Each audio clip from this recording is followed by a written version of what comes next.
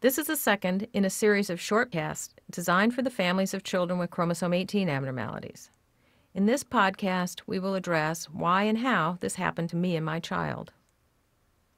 Among the top questions that parents have are, how common are chromosome abnormalities? Why did this happen to me? When did this happen? And did I do something that caused this? The fact of the matter is that chromosome abnormalities occur very commonly. Chromosome rearrangements, deletions, and/or duplications can happen during cell division when chromosomes replicate and then segregate into two daughter cells. Additionally, the separation of chromosomes into two daughter cells can have errors in which one cell gets one too many chromosomes, leaving the other cell with too few chromosomes. These errors are believed to happen during the formation of the sperm or egg cells before conception or very soon after fertilization. These types of errors are believed to occur in 50% of conceptions.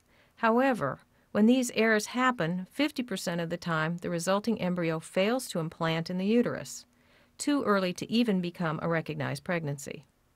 Of those abnormal embryos that do implant, 90% of those embryos are miscarried, usually in the first trimester. So, if you do the math, 50% of conceptions have chromosome abnormalities, but 90% of those do not implant. That leaves 5% of conceptions with chromosome abnormalities surviving long enough to become a recognized pregnancy. But if 90% of those are miscarried, that leaves 0.5% of conceptions having chromosome abnormalities that are survivable to birth. This is the same as 1 out of every 200 babies having a chromosome abnormality. These data are derived from what is known about in vitro fertilization. The actual incidence when studying live-born babies is slightly higher. 1 in every 180 babies has a chromosome abnormality. In a population of individuals with intellectual disability, 50% of them have chromosome abnormalities. The caveat to these data are that these numbers were derived before the use of high-resolution molecular analysis techniques that we will describe in upcoming podcasts. Therefore, our prediction would be that using newer tools, chromosome abnormalities will be found to be even more common because now we can detect even smaller abnormalities that were undetectable before. Therefore, we would predict that chromosome abnormalities will be found to be the cause of an even higher percentage of the cases of intellectual and developmental disability. But there will be many individuals with chromosome abnormalities who have no manifestation as a consequence. We will also talk more about that in a later podcast. This pie chart illustrates the proportions of the different chromosome abnormalities.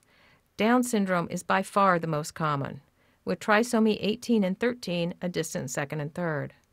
All the other possible combinations that you were asked to imagine in the previous podcast make up about 54% of all chromosome abnormalities. Individually, these conditions are rare, some being unique to a single person, but collectively, this represents a large number of people. By now, you may appreciate that chromosome abnormalities happen as a part of life and cell division, a process that does not always occur perfectly.